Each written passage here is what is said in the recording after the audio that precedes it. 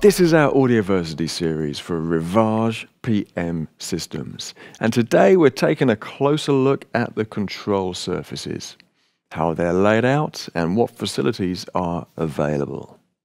Between the PM3, 5, 7 and 10, there are obviously some differences, though the general workflow remains the same. So let's start with the new PM5. Take a close look at the faders, because this is where your fingers will spend most of their time. All Rivage consoles use 2 or 3 banks of 12 faders, plus 2 master faders. Next to each bank is a field of layer buttons. First, you select which type of layer you want to access: inputs, outputs, DCA, or custom. Then you select the channel numbers to see. So you have a selection of fixed layers where you can always find the inputs and outputs in numerical order. And you have 12 custom layers per bank.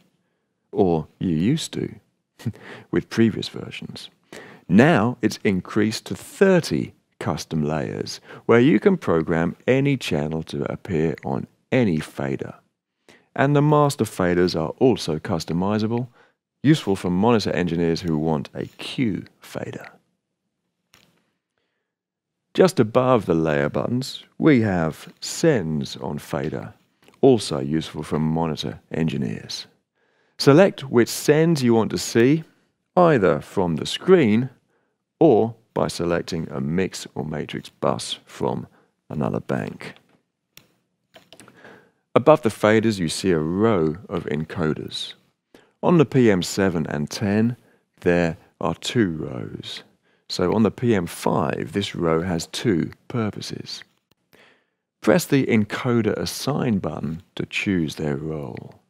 Either assign them to a specific function like analog gain or high pass filter or dynamics threshold, or let them work with the screen. Whichever controls you highlight on the screen will be adjusted on the encoders. And see, there's also a touch and turn encoder ready to adjust any parameter you select, particularly useful for the plugins, which may have a classic look where the knobs don't exactly align. Now take a look here between the fader banks, where there are 12 user-defined keys and 4 banks. These can be customized with all kinds of features such as mute groups, scene recall, talkback, effect tap tempo, and screen bookmarks. I always like to have one set for phantom power. Hold it down and use the channel select keys to switch it on or off, as you see here. Now let's take a look at the selected channel. On the PM7 and 10, it takes a large area and includes almost every function, including silk, delay, recall safe, and 12 mix send encoders. On the PM5, there are fewer encoders, but there is an additional screen, which could be preferable to fans of touchy gestures. And each screen has a new send assign control, which helps to quickly set send levels and pan from the selected input to multiple outputs. Lastly, on the far right, we see controls for talkback input, monitor outputs, and the system button is used to power off the console correctly.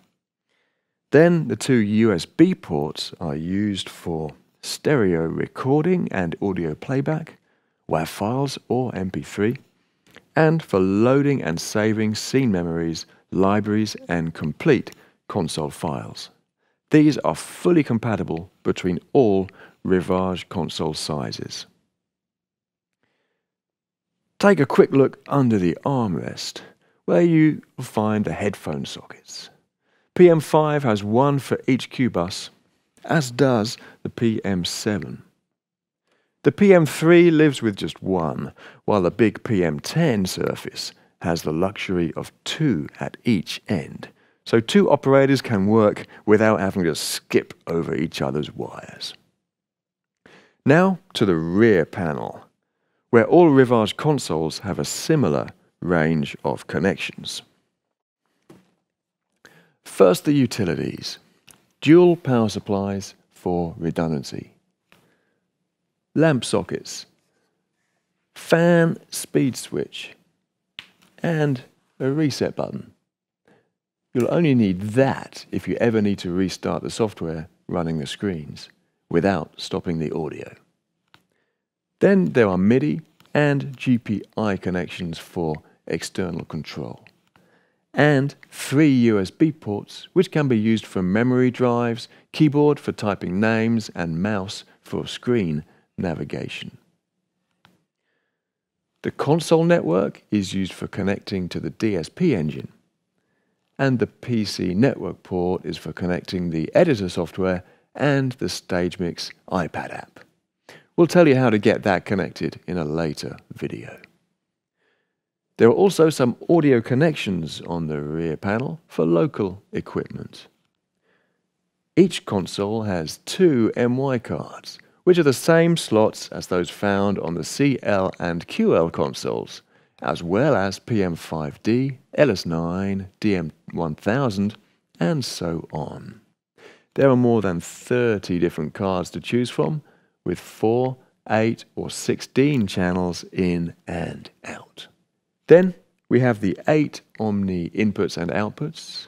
On PM3 and PM5, they are the same specification as RIO D2 mic preamps.